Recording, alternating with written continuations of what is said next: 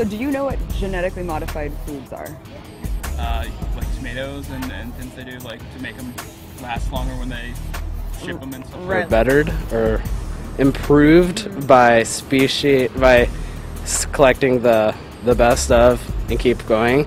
But I've heard of them. Yeah, I don't know how big of a fan I am, but Right. yeah, I don't really know if it's good or bad. Did you know that we've been eating these foods for the last 10 years? No, I haven't known that.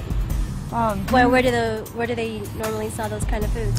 I'm kind of taken back by it. I thought it was just grown in soil, and I didn't know they were modifying my food. I know. It's kind of scary.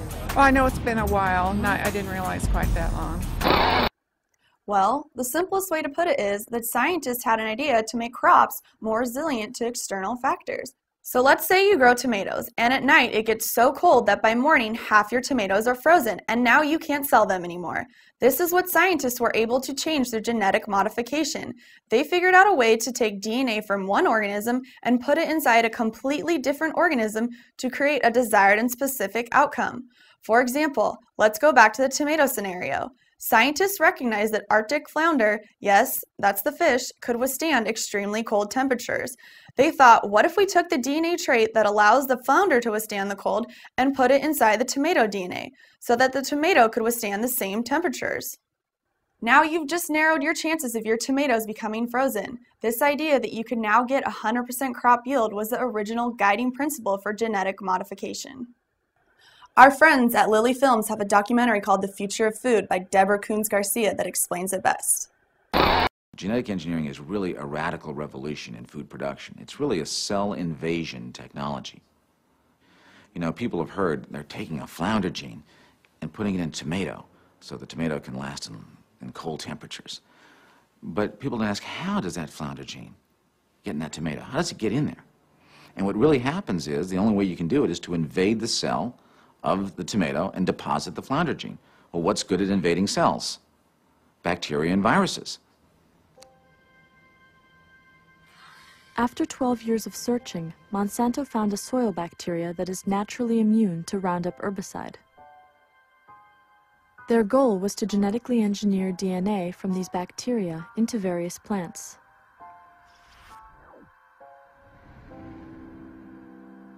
They cut out a sequence of DNA that is resistant to Roundup. But if this DNA sequence alone is inserted into a corn plant, it will have no effect. So the next step involves E. coli bacteria. Gaps are created in the E. coli DNA, and when the two test tubes are mixed together, some of the E. coli DNA recombines with the Roundup-resistant bacteria. Then the technicians smuggle the engineered DNA into the cells of the corn plant they want to modify. Cells will naturally reject foreign DNA, so they developed a method using soil bacteria that causes tumors in plants. They use this bacteria to ferry the engineered DNA into the plant's nucleus. There are also two other methods used to get the engineered DNA through the cell wall. One uses a stream of electricity to create tiny holes in the plant cells so they become vulnerable to infiltration by foreign DNA. Another is the gene gun, which blasts particles of gold coated with engineered DNA into the plant cells.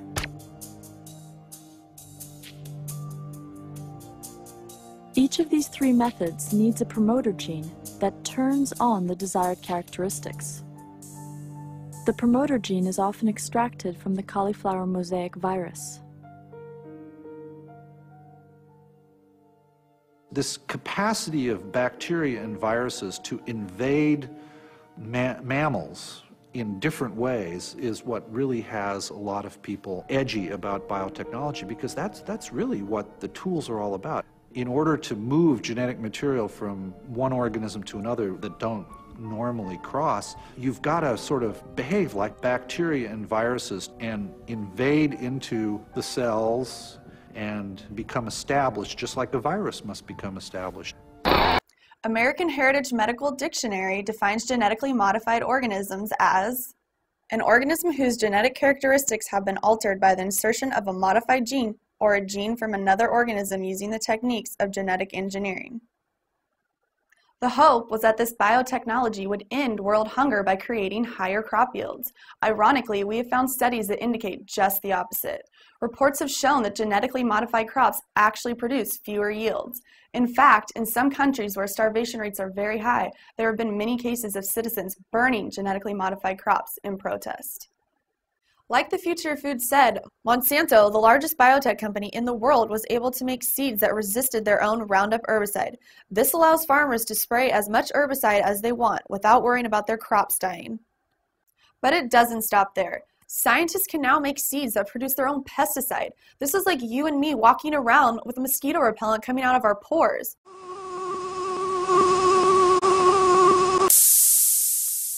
How do they do this?